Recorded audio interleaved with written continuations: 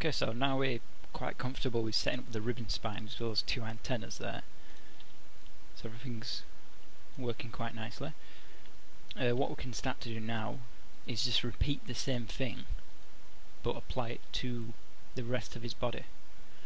And at the start I was looking at this character and I was going through what things we might do, and I was saying like we might split this upper body and lower body into two separate spines, but it would actually probably make sense to keep this as one continuous spine but with several separate controls.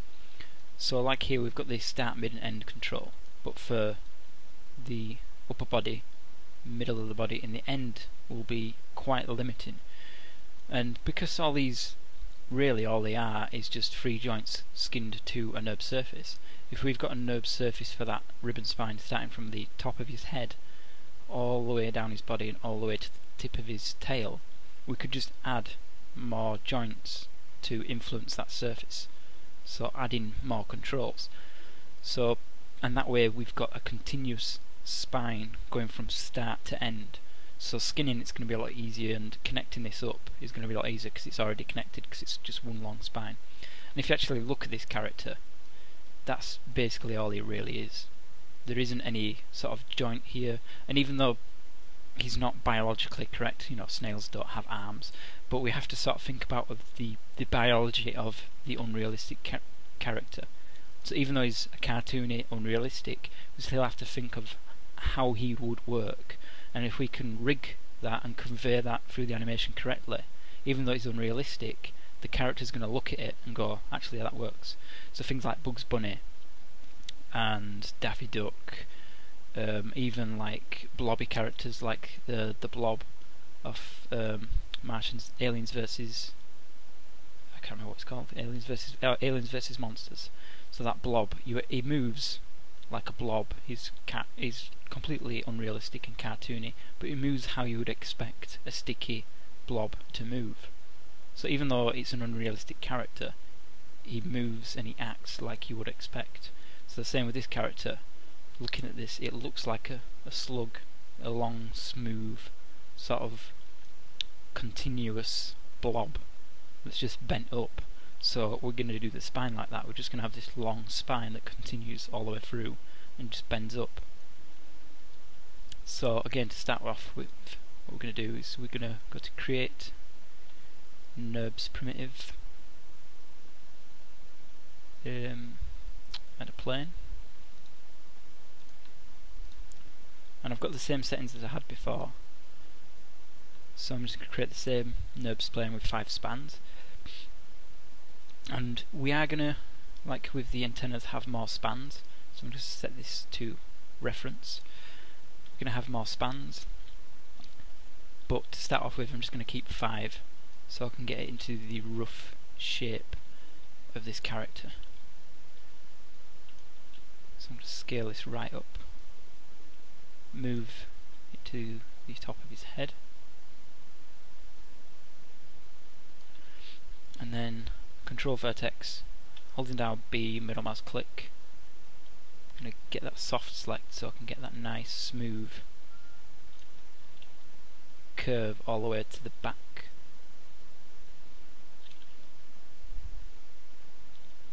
Down here. So we've got that massive spine, and I could actually match this up. So I'm going to press B to come out of soft select, match it up with that edge loop there that we can see, that edge that protrudes.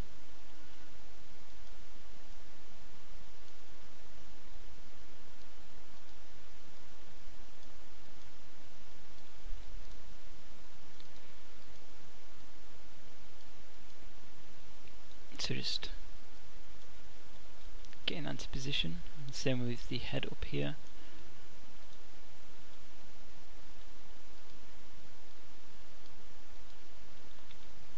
And what I'm actually going to do is, with this last one here, I'm just going to get the Z axis active and hold down V and vert snap it to that antenna, so it's in level with that antenna. Now it'd still work if it wasn't level with the antenna. I just want it to be level with the antenna so it matches up, so when we start parenting these joints up here they're quite close to each other. so it's going to be a lot easier. So I'll just hide the mesh. Look at this surface. And actually what we could start doing here, so if I just go to the surface, I'm just going to, before we progress, rebuild surface.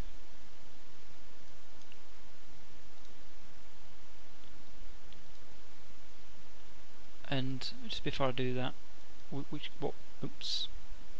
to go to the U, set the U to 1, set to linear, hit apply, just so we can get rid of the CVs, the spans in the width of this. So again, we've just got 1 on either side. And instead of increasing the number of spans, just hit close. What I'm actually going to do is I'm going to right click and go to isopalm. What this means is if I click on an edge and drag it up, because it's adding this red line, and I can hold shift, and I can, holding shift, create several of these lines. And it might be quite hard to see them sometimes, but I'll just hit undo.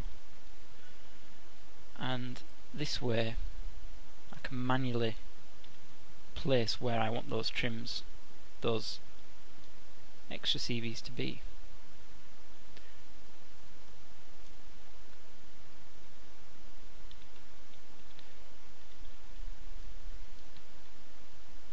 So I'm actually going to just get quite a large bulk of them, and then we'll just go to edit surface, and insert isopalms. Took me a minute to find it there. And then that's just going to convert all those isopalms that we've made, those yellow lines we dragged across, into new isopalms.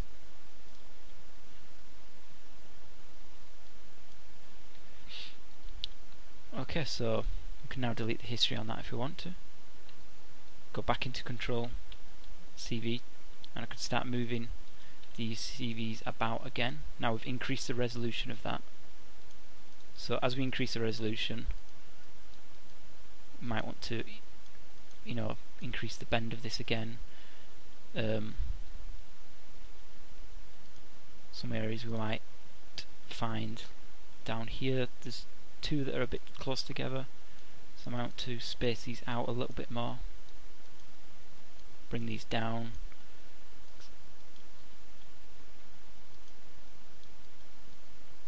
Just so they're sort of evenly spaced about.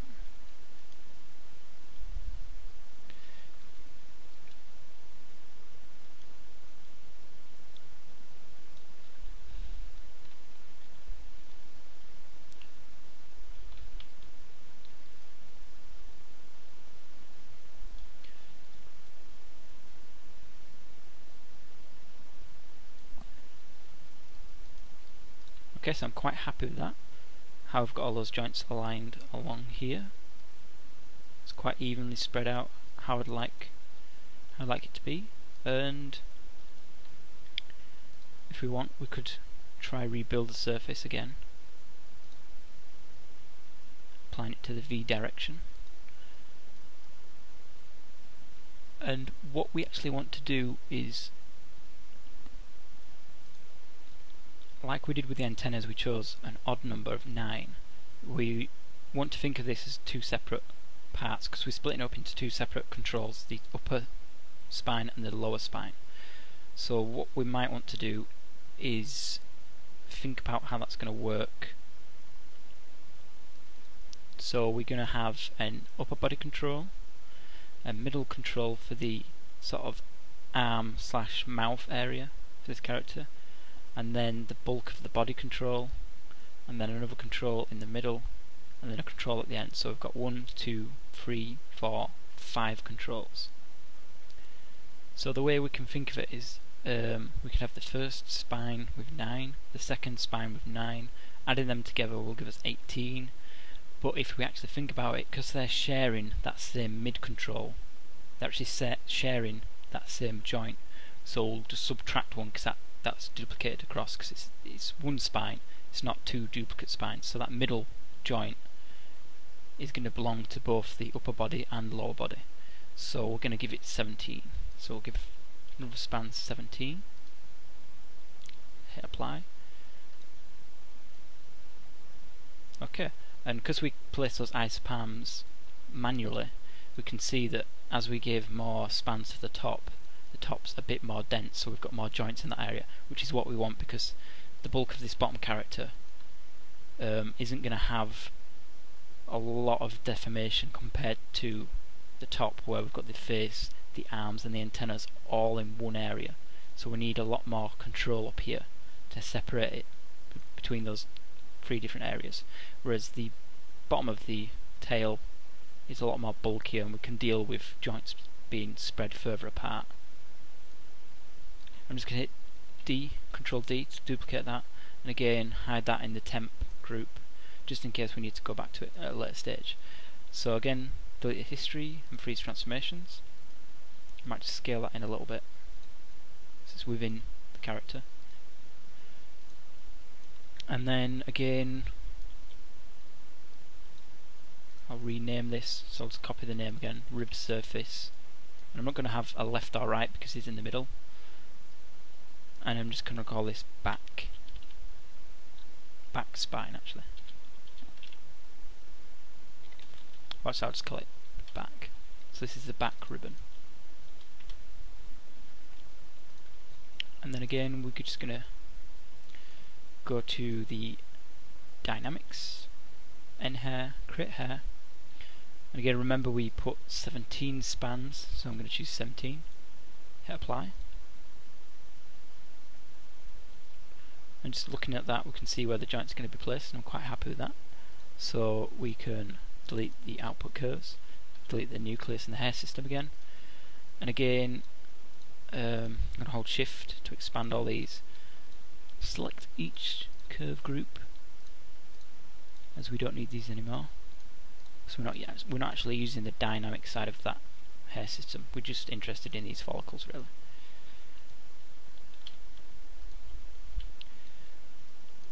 And then we'll go ahead and rename all these. Okay, so I've just renamed them all follicle, back ribbon, 01 to 017 at the top. And again, working in like a logical order, 01 is starting from the ground, coming all the way up to the character. And select them, hit Control G, and I'm just going to group them.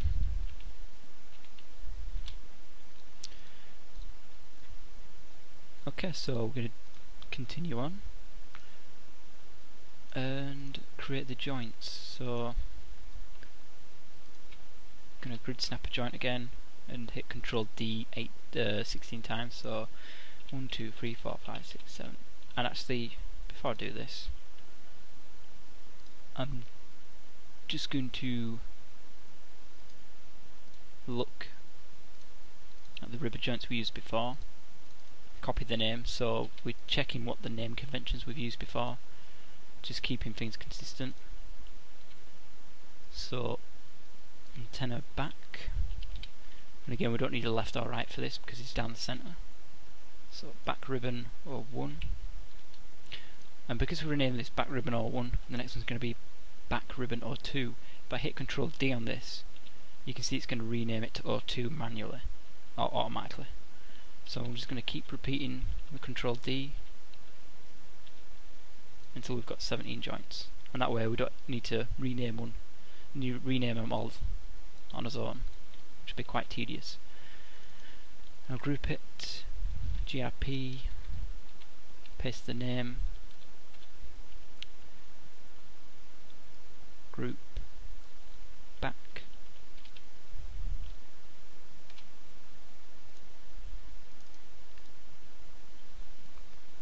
JTBN,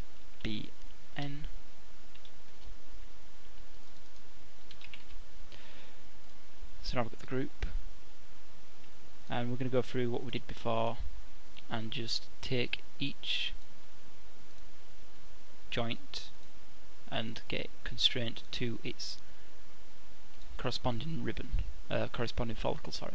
So in animation, constraints, parent, Make sure maintain offset is off and hit apply. And O2, just hitting G again and going through every single one of these. So I'll just pause the video here and come back when I've constrained these up. Okay, so we've constrained all those. I'm going to collapse the groups. You can see all the joints are in place as we'd expect. I'm just going to test the ribbon.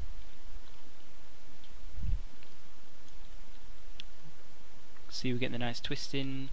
The joints are following along again, so everything's working as expected. And we can start to hide some of these now. So the two surfaces up here, we've got the left and we've got the right. And we'll make sure we rename that. So we're going to take these two and just have them in there extra to hide, so we can get rid of them. Just hide them for the moment, because we don't need to see them. And then we'll take the follicles, put them in the extra hide as well, and get the joints and put them in the ribbon joints section. So everything's in its place. We're just not hiding this just yet because we'll need this to do the skinning on. Okay, so we're going to do the same again. Just select these joints and I'm just going to look at the mesh and sort of look at where we want these to be. And like we said earlier, we've done this to 9, so we've got 2 spines of 9. Even though it's all one spine continuous, we're going to treat it as 2 spines. So we're going to create the controls as 2 separate spines, but it's one spine going throughout. So we wanted 3 joints in between because we created the 9 again. So we've got 1, 2, 3, the next joint, 1, 2, 3, the next joint, 1, 2, 3, the next joint, 1, 2, 3, and the last joint. And we can see that they're in the areas that we wanted. So we can see the one down here is in the bulky area, in the middle of that sort of tail, and one right at the end. And what I'm actually going to do is deselect this one and select the one further up. So they don't have to be even. We don't have to have an even amount of joints in between these. We did for the antenna because we want even amount of control throughout that antenna. But for this upper body, we actually want these to be quite in line with the arms.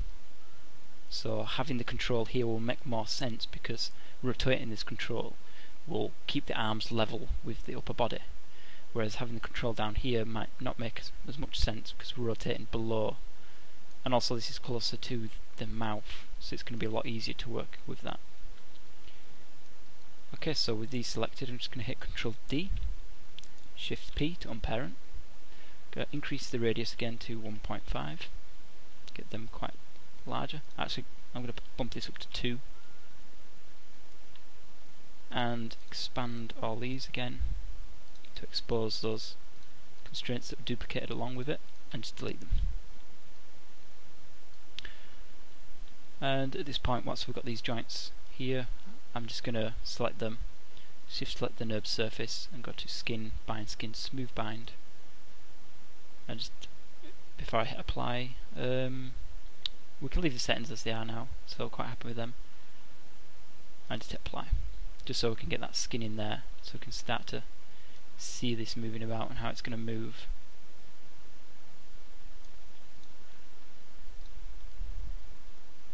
So you can see here how the bulk of this is going to really work, this bulk controller down here. So even before we've actually started to rig this up, we can sort of see how this is going to be moving the character about. So in the next tutorial, we're just going to repeat what we've done with the antennas, creating those controls and matching them up. And because we've actually got quite a lot of the rigging there, we've got the spine, the antennas and the arms, we could actually just do a quick skin just to see how it's going to move the character, just as a test.